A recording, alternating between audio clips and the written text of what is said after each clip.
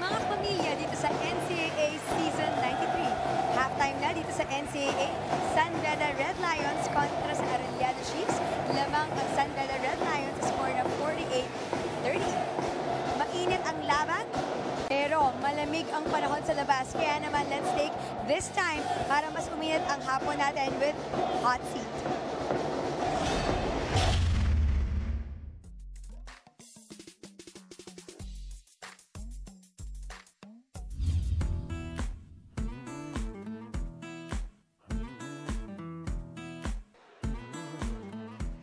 Magandang araw mga kapamilya at syempre mga NCAA fans. Nandito tayo ngayon sa pinakabagong segment dito sa Season 93 ng NCAA. This is NCAA Hot Seat kung saan makikipagkulitan tayo at syempre gigisahin ko yung mga paborito nyo mga NCAA stars. Ako nga pala ang inyong host, Martin Javier. Ngayong araw na ito, nandito tayo sa Buffalo Wild Wings dito sa Estancia Mall here in Pasig City.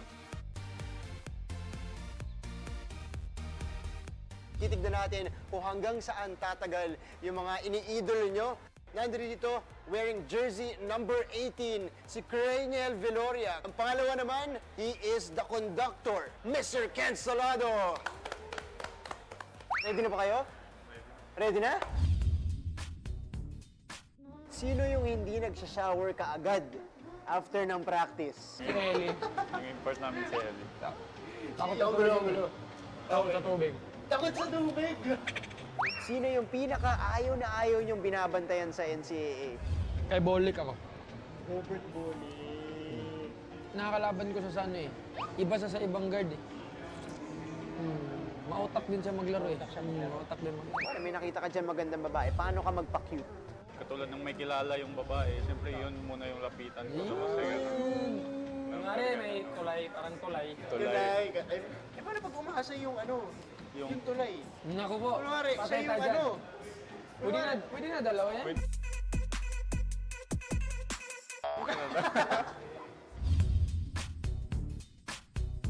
Sino sa inyo yung mama's boy? Okay, ikaw, Kent? Malapit lang talaga ako sa mama ko eh. Tsaka parang ano ko lang, na-remember ko lang nung bata ako. Mama ko lagi kasama ko. Okay ba? Tubig na. Tubig na. Tubig na.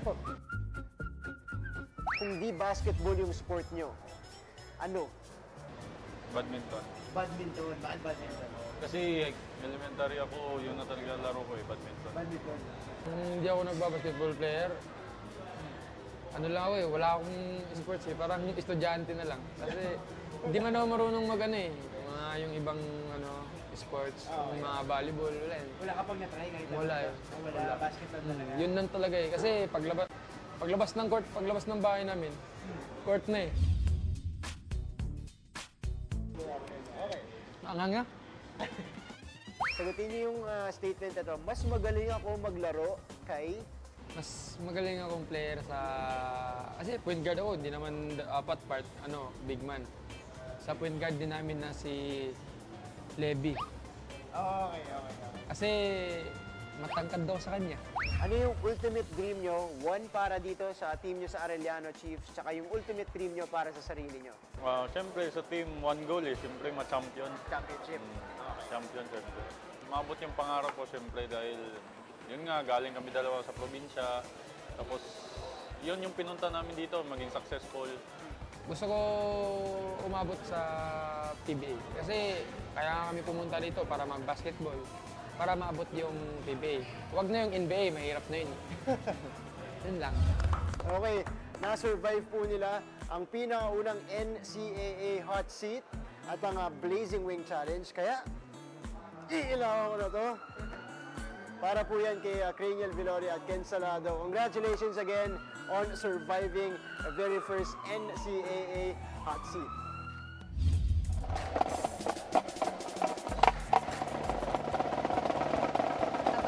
Martin Javier, bakit hindi ka naman nag-i-invite sa mga hangout nyo at hot seat?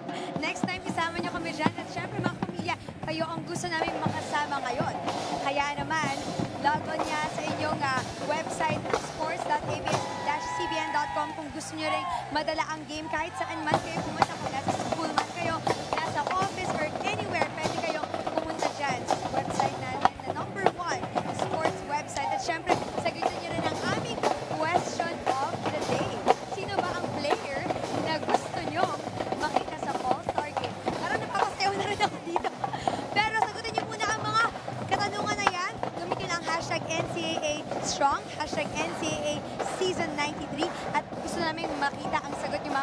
Twitter. Siyempre, andyan si Mr. Pure Business at si ANC Game Time himself para sagutin din yan. Magbabalik for more sports action dito lang sa SNA.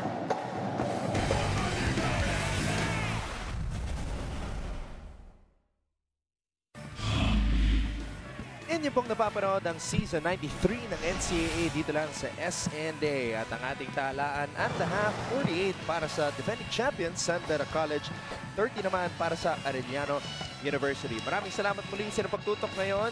Ako po ang inyong lingkod, Anton Ross, together with Mix Bustos. And we saw a very interesting first half, but towards the end of that second quarter, biglang kumarangkada ang kupunan ni Coach Boyet Fernandez, and they outscored the Chiefs 25-12 in that second quarter, and that is why they are up right now by 18. Very interesting because Coach Jericho Denier opted to start with his normally off the bench players in Eli Ongulo, si Taiwan, and right now it's just really a party para dito sa San Beda Red Lions. Perimeter field goal shooting, all of those shots outside of the painted area, 8 made perimeter points kaagad para dito sa San Beda Red Lions. As we can see, all of the other stats also dominated by the San Beda Red Lions. 39 starter points kumpara mo lamang sa 11 ng Arellano. The 4 out of the 5 starters are the top scorers also para dito sa San Beda Red Lions. And the rebounding story dominated din ng ating mga bedista. JV Mocon with 8 boards out of the 26 ng Red Lions, and also with 3 blocks, playing better defensively. In that aspect, itong San Beda Red Lions. Mix, binanggit mo nga yung kakaibang starting unit na ginamit ni Coach Jericho Deniera, pero hindi yon ang naging problema ng kanilang kupunan. In fact, they were able to hang with the Red Lions with that unusual starting 5. Ano ba nangyari, Mix, in that second quarter at biglang nagkaroon ng malaking kalamangan or lamang ang San Beda kontra sa Chiefs? Alam mo, minsan, Anton, teams can just turn on the switch, and for San Beda Red Lions, when Arellano made that 7-0 run, automatic, parang bigla silang nabuhayan na hindi pwedeng mangyari to. We must turn on the switch. We must focus on our defense, and that leading to their offense para dito sa Red Lions. And speaking of offense, the two guys from the Red Lions who really started it off, Robert Bollick with that left-handed layup. Sumagot naman itong si JV Mocon, answering the call, and that's what really started the run for the Red Lions. And you mentioned some stars earlier, guys like Tate Teodoro, CJ Perez, at dahil malapit na ang ating All-Star Day, which is this coming Friday, September 1, we have a lot of events to look forward to, Mix. Marami because it started last year sa Season 92. Meron tayong Skills Challenge, itong All-Star Shooting Stars. All-Star Skills Challenge, yung nga nabanggit ko kanina. 3-point shootout, we will see the best shooters dito sa ating NCAA. And of course, if you want highlight reels, we have the All-Star Slam Dunk. And syempre, ang ating pinakaabangan na NCAA All-Star Game. What about Coach Hammer in a dance-off? O nga, no?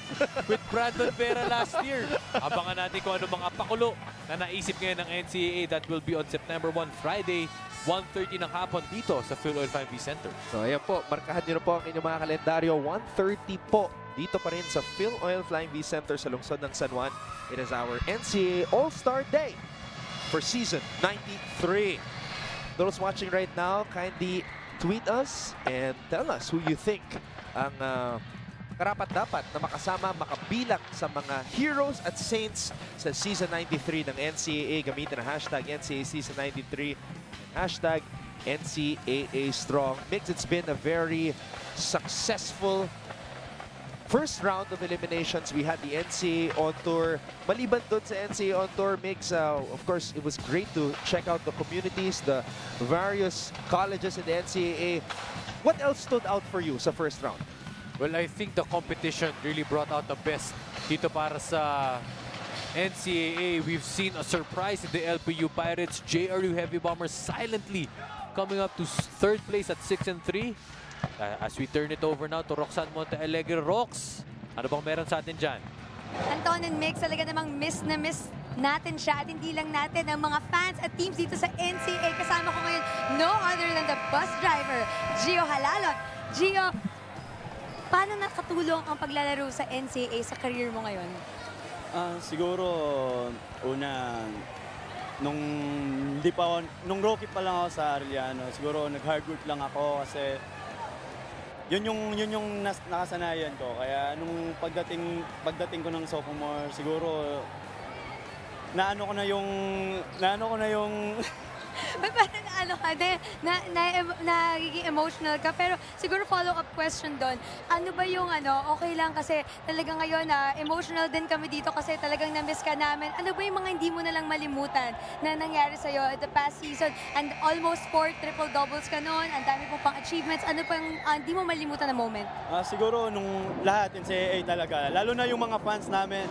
Lalo na yung mga estudyante ng Arellano, yung may-ari ng school. Hindi ko talaga sila makakalimutan. Kaya yun, good luck na lang sa mga teammates ko dati. At may tanong din ako sa'yo para mawala ka ba mo. Saan ba yung lakad mo mamaya at formang-forma ka ngayon? Wala, uuwi na. Yan lang yun. Okay, Anton. Thanks. Thank you very much, Roxanne. Giovanni Halalon. We definitely miss him a lot dito sa NCAA, and they could use a Giovanni Halalon type of performance dahil nga 18 ang lamang ng mga bedista ngayon. Nervin Flores. And this is a guy who flourished last year because of the likes of Giovanni Halalon always looking for him and feeding him that basketball.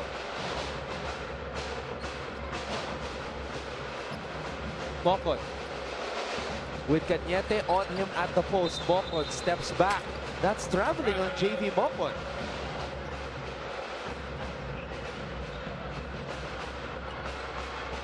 De La Cruz, hinahanap si Cañete. Cañete to Flores. Back-to-back baskets para kay Gold Flores. That is what they need, an early third quarter run.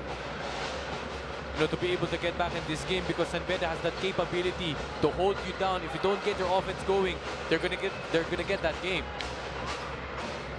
And the Chiefs turning up the intensity level dito sa simula ng third quarter. Back-to-back baskets para kay Flores as we see this Milo Nutriap galing move up the corner. Ayan na. Gold Flores starting it off para sa Arellano dito sa pangatlong quarter. Raj Tonko is in the game. Adamos. Pats to Tonko. Tonko shoots it over Flores. Too strong. Here comes Salado. Salado trying to run over Tonko. Tonko, good defense there. Here's Pats. Devon Pats in the paint, and Devon is able to get it to fall. Finally for Devon Pats. Kita mo nung jump shot na yun, para tumatalon siya. He wants to get that shot in and get it going in this game. Flores against Adamos. Cañete steps back for three. In and out. Bolick with a board. Bolick. Romara Chada. Bolick off the glass and in.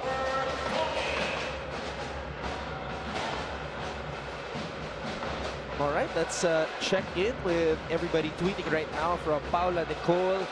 She wants to see Levy De La Cruz, JP Calvo, Devon Potts, Francis Monseac, and JJ Domingo for the All-Star game on Friday.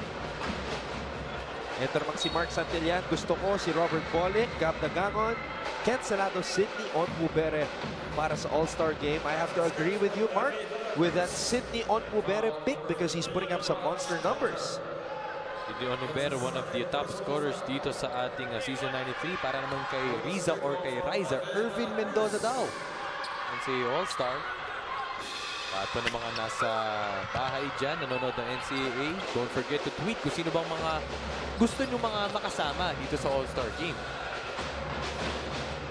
And speaking of breaking news, we actually have the list here. Mix Bustos was able to gather the names of the players na makakasama sa All-Star game, and we will mention them later on. But keep those tweets coming. Eh, di natin alam, baka magbago pa yung listahan. Salado, kicking it out. Nothing there for Renz Alcoriza. Flores with the board. De La Cruz, binigay dito kay Salado. Salado, inaatrasan. Si Tonko. Salado spins baseline. Kentoy Salado. That's easy money for him. Showing us his maturity. Itong game ni Ken Salado down low. Posting up against the smaller Raj Tonko. Bowling. At Damos. Bitin. Well, settling in right now, Benadamos. Nothing but air on that shot. Mga starter-like itong si Benadamos, but as we can see, this post-up move by Ken Salado against the smaller Raj Tonko. Salado spinning. Flores shooting. And Flores is able to draw a foul. 6 points in the quarter for Gong Flores. Badly needed basket para dito sa Arellano. Has the chance to trim this lead down to 11 after being down by halftime by 18 points. That is why pinakawalan na ni Coach Boyet Fernandez itong si Donald Takwa to try to stop itong si Gong Flores. Missing on that free throw though.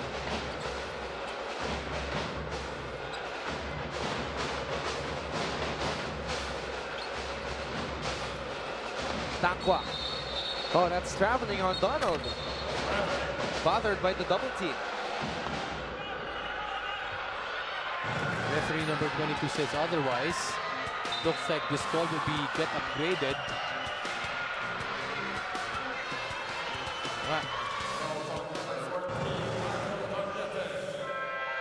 So instead of a traveling violation, a foul will be called on Michael Cañete.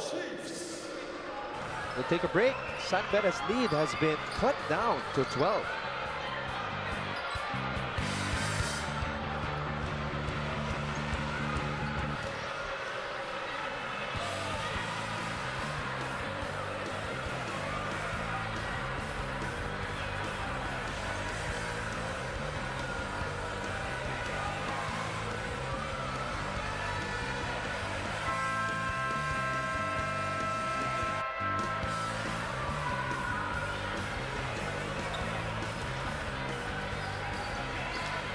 You're watching season 93 of the NCAA dito lang sa SNA as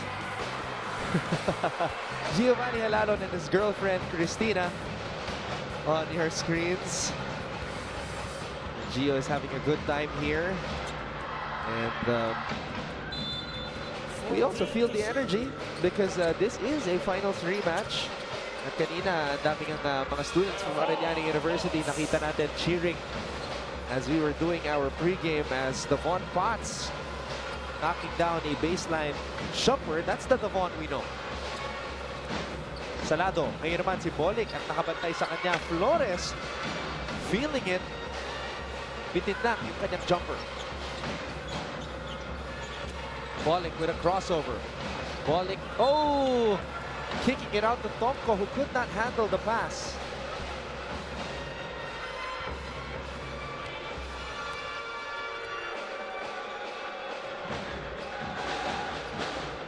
De La Cruz.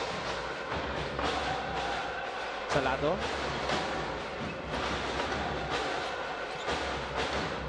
Salado against Bolick. Different defender, same result. Puntos para kay Ken Salado. That hesitation move, that fake series of fakes by Ken Salado. Kaya na panuutakan dito ang depensa ng Red Lions. Tonko. Mocon. Tonko to Takwa. Takwa to Bolick for three. Robert Bolick feeling it. Bringing out the fire extinguishers, Robert Bolick, just normal. Parang practice lang yung mga jump shot ni Robert Bolick. Salado in the paint. And that's a foul on Bolick. Hindi makapaniwala itong si Robert. Alright, let's take a look at this Vivo perfect shot, perfect selfie. Panoorin natin kung paano ni-atake ni Salado ang depensa ni Robert Bolick. You have to be that creative to get over a bigger guard. Pero ito ang pambawi ni Robert. you gotta love the composure of Robert Bolling. When he releases that shot, you can see the form talagang jump shot eh. Perfect form, and he jumps so high. That's why it's hard to stop him when he releases that shot. Rodriguez nagbabalik sa ating laro. Full court pressure pinapakita ng Arellano University. Takwa to Mocon. Mocon back to Donald.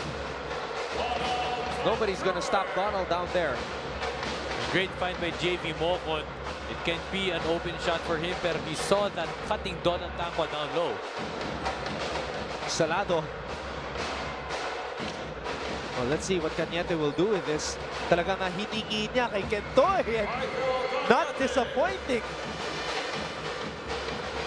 Ginusto ni Michael Cañete yun. Samantala, Moco nakabawi. Here comes Salado against 3 white shirts. Kentoy Salado is unstoppable. 20 points, Kentoy Salado. Just going over the defense of the Red Lions. Tap pa sila doon, sabay-sabay pa.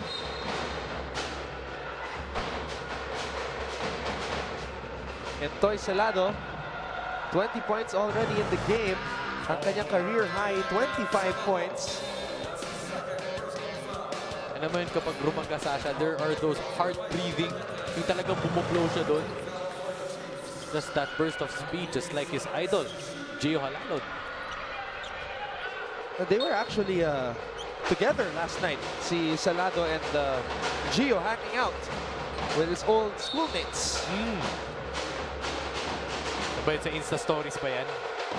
Instagram naman. Instagram. Di naman patago. We're very open naman as friends yung mga yan. Yes. Siyempre, Gio Halalon. You know, I believe he still resides in the Arellano dorm, finishing his studies. Of course, one of the best products of Arellano University. And representing the national team. If I'm not mistaken, Giovanni Halalon's only one of 2 Arellano players who have been named to the Mythical 5 of the NCAA. Ang pinakauna was Gio Siria Cruz back in the very first year of Arellano, which was 2009.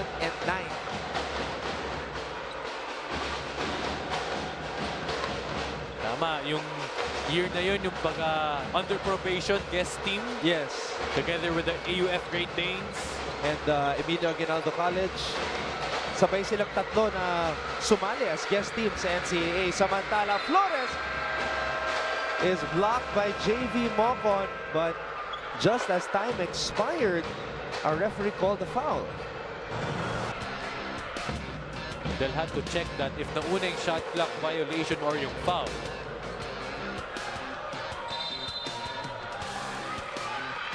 Shot clock violation na tatawagin dito. Kasi nag-expire na yung clock as the ball was gonna go out. Coach Boyd Fernandez wants to talk things over. Our referees will also try to determine that last call. Magbabalik po ang Season 93 ng NCAA.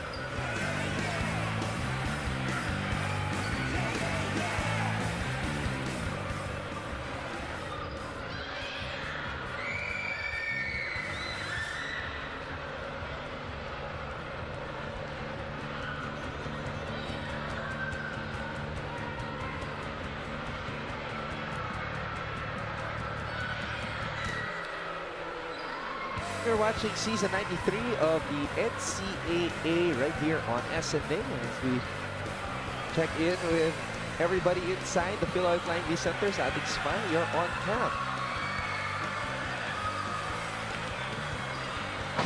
We'd like to take this opportunity to greet a couple of people watching right now. Thank you very much to Edith Lartizabal of Rancho Cucamonga, California. And hi as well to her husband, Paul. Belated happy birthday to you, Ma'am Edith. At ang gusto-baybay ng TFC.TV. Maraming salamat po sa pagtunghay ninyo all the way from across the globe. Thank you also to Tito John Domingo, the father of JJ and JS Domingo, watching right now. Maraming salamat po. And thank you for your unending support para sa ating NCAA, the first collegiate sports league here in the country. Taqwa spins baseline, fades back. It is short and the foul underneath.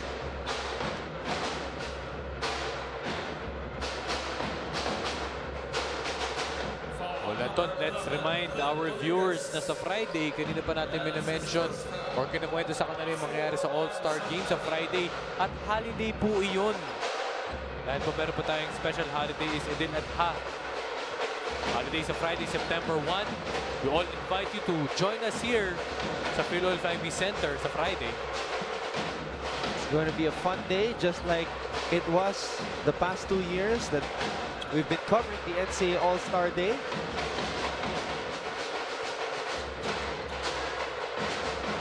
Rodriguez from the corner. Great find by Devon Potts. Well, Clint Rodriguez just checking in. He was a player of the game last game. And right now, barely getting any minutes. But then, great assist by Devon Potts for that open three-point basket. De La Cruz. Salado. With Rodriguez on him. Salado spins. Salado off the glass ended. Well, favorite move ni Ken Salado. If you're the coaching staff, you must be able to check those kinds of tendencies. He will drive and he will use that spin move to be able to escape. Balik, top of the key three. Just a little bit short. Flores nabitawan ang bola. Mocon could not put it down.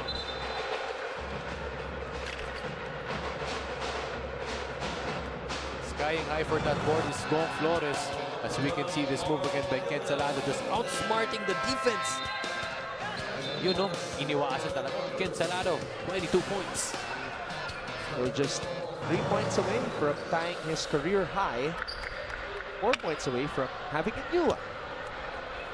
Siyempre, yung kanyang career high was established this season, July 18, that overtime win against JRU kung saan nagtagumpay ang Chiefs, 73-72. And incidentally, Salado hit the game winner in that game. Mga Arellano legends. Kanina nga si Nard Pinto, Keith Agovida, Prince Capiral. Mga nagkakatuwaan dito sa NCAA. Sitting behind the Arellano University bench. 17. That is the lead that their opponents, San Beda College, has established right now. Salado with Rodriguez on him. Iba't ibang klase ng defenders ang binibigay dito kay Kentoy. Flores, binin yung kanyang jump hook. Here come the Red Lions. Spots binigay kay Rodriguez, stepping on the line. It's Arellano basketball. Flores wanted to stop that one. Tumuro pa kay Clint Rodriguez. Sabi niya, idadaktak ko na sana eh. So Rodriguez preventing a breakaway dunk from Gong Flores. Maybe we'll see that in the All-Star game. But JV Momon perhaps saying maybe he could join the three-point contest.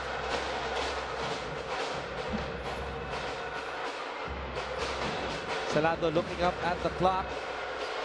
10 segundo natitira dito sa third quarter. Salado, pinasa sa loob, natapik ni Mocon.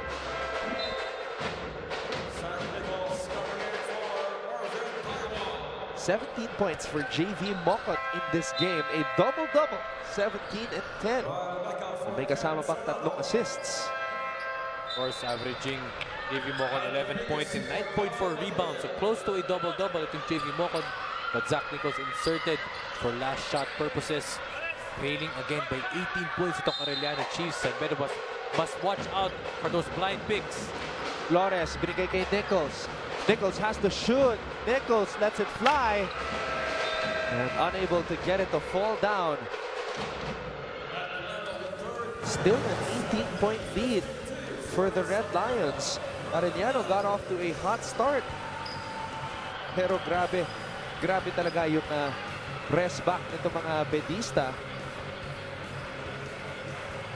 Let's take a look at these moves na pinakita ni Kentoy Salado. It seems that everything that Arellano is throwing to the Red Lions may sagot. Ito mga San Beda College players Just like dyan. shots like this. Oh, shots like that, Anton. Robert Bolick with that beautiful jump shot. Ken Salado outsmarting the defense numerous times dito sa ating laro. 22 points for Ken Salado, pero 18 points pa ang kailangan habulin dito ng Chiefs. Going to take more than a new career high from Salado to stop the defending champions. Let's see what happens sa aming pagmabalik dito sa fourth quarter. You're watching the NCAA on SNA.